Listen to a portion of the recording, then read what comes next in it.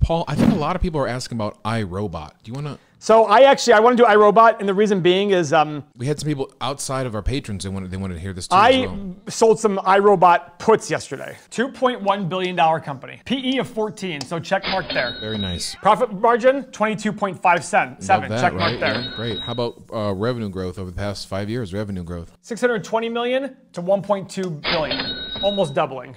That's awesome. Yeah, 44 profit, 85 check mark. So they doubled their profit. Nice. How about number of shares outstanding? Pillar number 5. We want this going down. 29.55 down to 28, but it went down to 27.7, 27.6, 27.7, and jumped up. So it's technically a check mark, but find out if there was an acquisition made here or something that caused them to issue more shares. I don't know. I don't like that, but we'll see. Current assets greater than current liabilities. Pillar number 6. 265. 808 versus 265. Wow. Wait. Wow.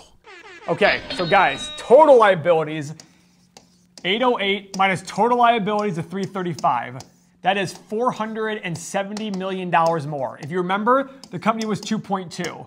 We got to take out the 0.47. We're left with $1.73 billion for the company. So now all the numbers are shifted down 20%. So it goes from 15 PE down to a 12 PE. Because when you're buying the company now, you're buying $800 million in cash with only $335 million in debt. You're getting an extra $470 million right then and there. Do you follow what I'm saying here? They have 470 in the bank. So if you buy the company for 2.2, they have a net 470 in the bank. So if you buy it for 2.2, you're actually paying 1.7. Free cash flow, pillar number 7. All right, ready, Seth?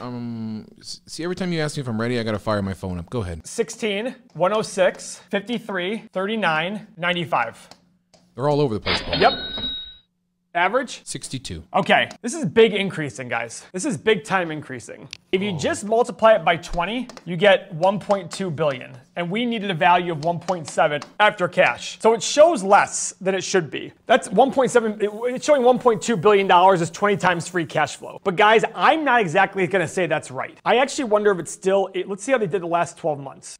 They probably jumped up a lot in the last 12 months. Ooh, wow. Last 12 months, they did 225 billion in free cash flow. Wow, they jumped up a lot during this downturn. I sold puts on iRobot. I don't remember what price, but I did sell them. I don't know if I'm against this company even right now. I mean, if you believe the iRobot story, so this is the caveat I'm saying. If you believe iRobot will be the leader or be a good company for a long period of time and grow their revenue on these robotic vacuums, and I don't see why this is a bad buy now. Look at the momentum.